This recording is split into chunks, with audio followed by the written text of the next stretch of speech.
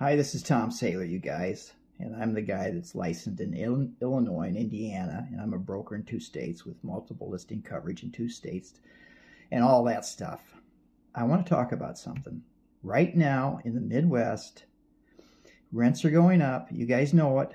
And right now you can buy a property, buy a home, a single-family home, which you're going to occupy, or you're going to buy small units, 2 to 4 units, for example. And if it's a little bit rough, you'll get a 2 or 3K loan or something like that, and you'll qualify, and we'll get the rent roll, and you'll add it to your income. You know, it's like owning a duplex, and your tenant's helping you buy it. Okay, but here's the thing I'm seeing. I talked to a guy recently. I asked him what is he paying for rent. He says $1,800. I said, what can you handle? He says he's paying $1,500 a month for rent, and he can handle up to $1,800. And he has a good job. And he wants to buy a 4-bedroom house, and he wants to put his daughter and his wife, disabled wife, in it. Okay? Now, she's probably on disability. We didn't get into it, okay? But here's the problem, and here's why we can't help him. We can't help him right now. He's buried with a car payment. He's got a truck, a 4x4 that's got a big payment. He says it's almost $700 a payment. This is a problem with many millennials. They've got good jobs. They can qualify, but they're buried in debt, okay? And they're driving the Beamers and the MBs and the Porsches and the fancy schmancy, all kinds of ego-type cars. Hey, it gets you there and back, okay? You can only drive at 65 or 70 anyway. There's no reason to have some hot Corvette or Mustang. You can't drive at 140 miles an hour on the street, okay? Yeah, it makes you feel good. I get it. I get it. When I first bought my first home, my wife was just pregnant. Her belly was beginning to show. The heat was on me. And I had a 530i BMW, and I had 2 motorcycles that I loved very much. I had to dump them all to raise 20 grand to buy a 2-flat in San Francisco. And that started me off. And I wasn't rich. I had a good job. I was a sales manager at an import car dealership, but I was not rich, okay?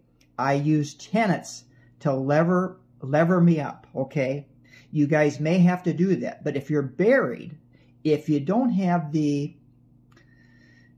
can't part with these fancy cars, you won't be able to buy a house. You can't qualify for the loan. Remember now, a $500 a month car payment, just $500 takes away, you can finance $100,000 roughly of mortgage.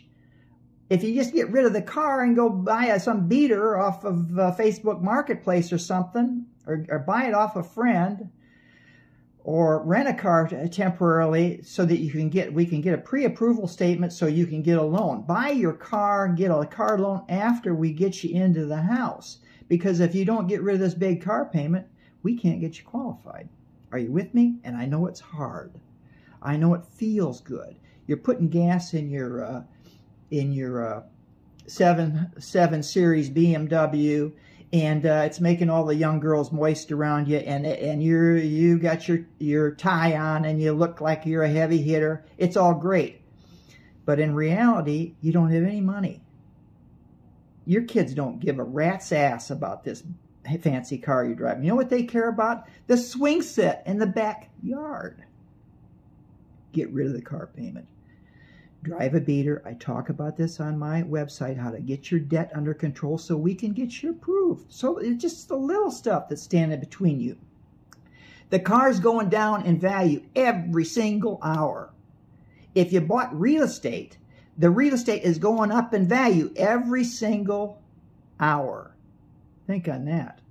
Leave something for your family, okay? Please? Let me help you.